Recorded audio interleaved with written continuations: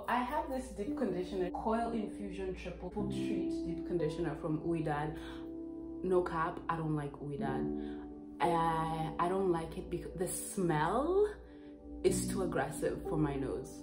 I know it is it's a beautiful brand, people love it, it's like $1 million, and I got it because of someone that I worked with. They gave it to me, and what we don't do is waste product. I don't use their shampoo at all because it is too stripping,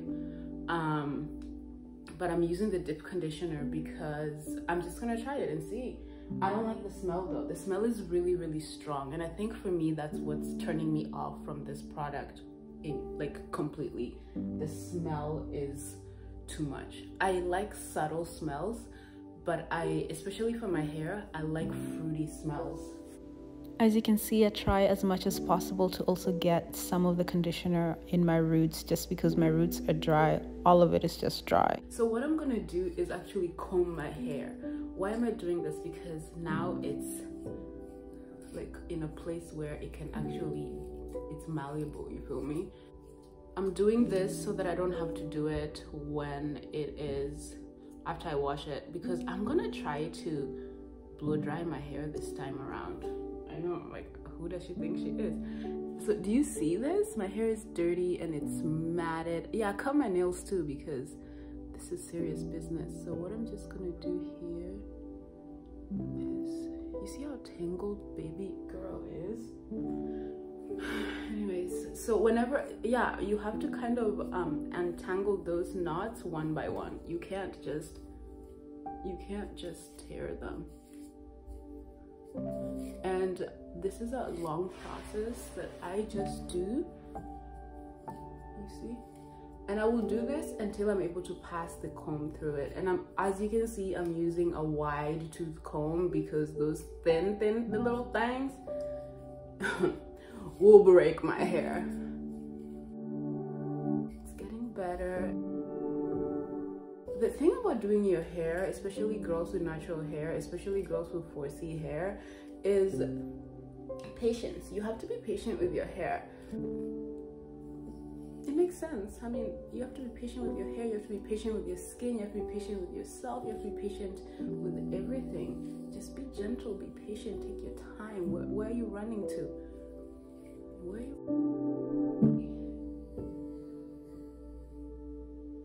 But look at this. Look at all this dead hair. Do you see? A hot mess.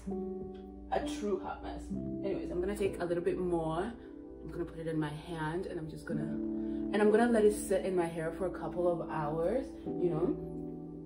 Do you see that? I'm gonna let it sit in my hair for a couple of hours to really seep in, and then I'm gonna shampoo my hair. I'm trying out a new shampoo.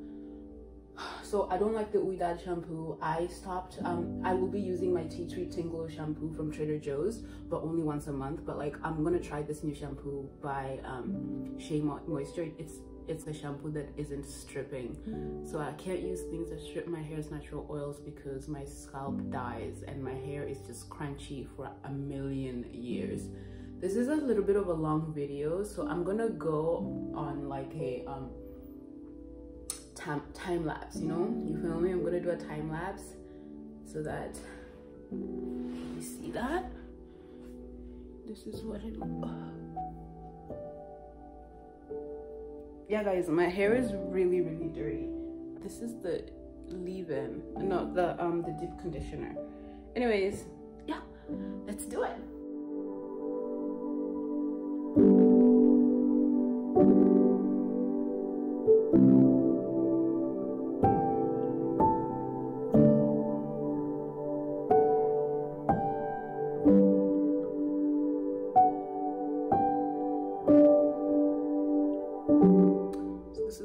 Little bit of section. All these guys are being deep conditioned. I really want my hair to go back to being healthy.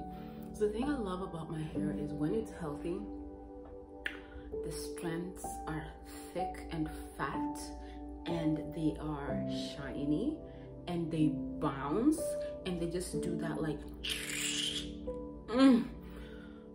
But lately it's been doing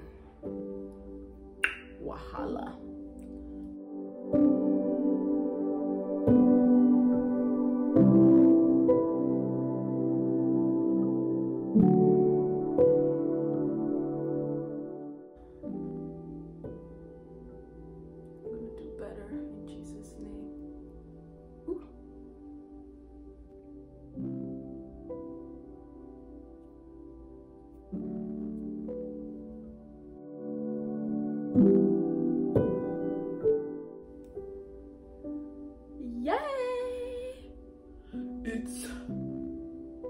It's a lovely day today. See you guys when my hair is done. I'm not gonna film the washing process because I'm not that dedicated, no cap. I'm not there yet, and nor do I have the equipment for it. I'm tired thinking about it. So maybe one day. See you guys in my next